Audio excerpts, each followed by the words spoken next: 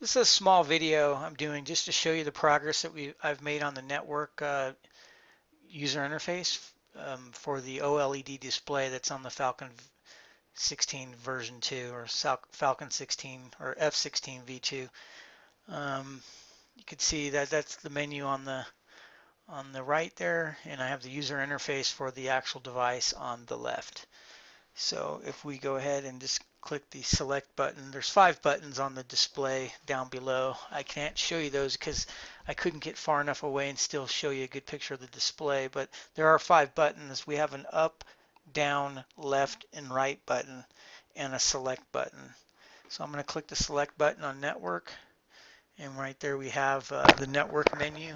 And the network menu has 5 options that you can change: the static, whether it's static or dynamic, the IP address, the subnet mask, the gateway, and the first DNS. If you want to change the second DNS, you actually need to go to the web page to do that.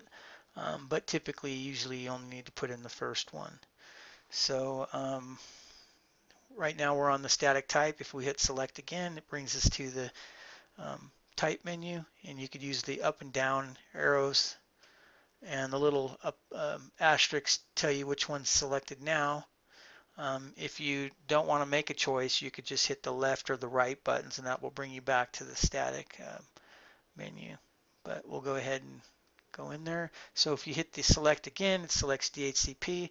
When DHCP is selected, you can't use the up and down arrows to go to the IP mask or the gateway. It's locked out because those will come defaultly from your DHCP server. So in order to change those settings, you need to go to make it static. So we go ahead and change it back to static. Then we can go down and you just click the select again. And now you're at the edit IP address screen. And now you use the left and right buttons to move the cursor. The cursor is a little underscore, and you can move it left or right. When you get to the spot that you want to change, you just use the up and the down arrows to actually change the numbers.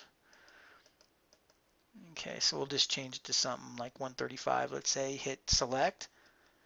And notice the menu, the network menu now has a little prompt at the top that says use the left and the right arrows to save. So that will be what we'll do when we want to go and save. Change the gateway. You can just hit the left once to go over to the right.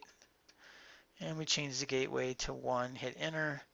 And then we can change the DNS. And we'll change that to 3, enter. And now if we hit the left or the right buttons, we get this menu that pops up that says, do you want to save and reboot, or you want to discard the settings? So I'll hit save and reboot. It tells you that it's rebooting the controller. And if we go back to network, we can see that it took. And we see that it is 135. So in our browser over here, if we typed in 135, we would expect to see the controller there. And sure enough, it's there. If we go to the configuration settings, it's there.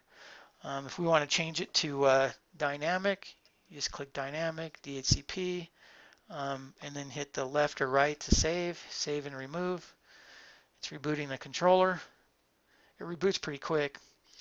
And then it takes a minute for it to get its DHCP settings, and I could see that it's got them already. So we'll go in the network, and we see that it went back to 109 and all the other settings changed appropriately. So if we go back over to here to 109, we should expect to see the change, and sure enough it did. We'll do one more setting.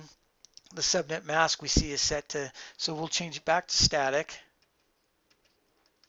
We'll go down to mask, and this one I did this screen kind of with the up and down arrows just to change the I think it's, what is it, 24 typical, all the way down to a class A. So I think you go down to a class A address scheme.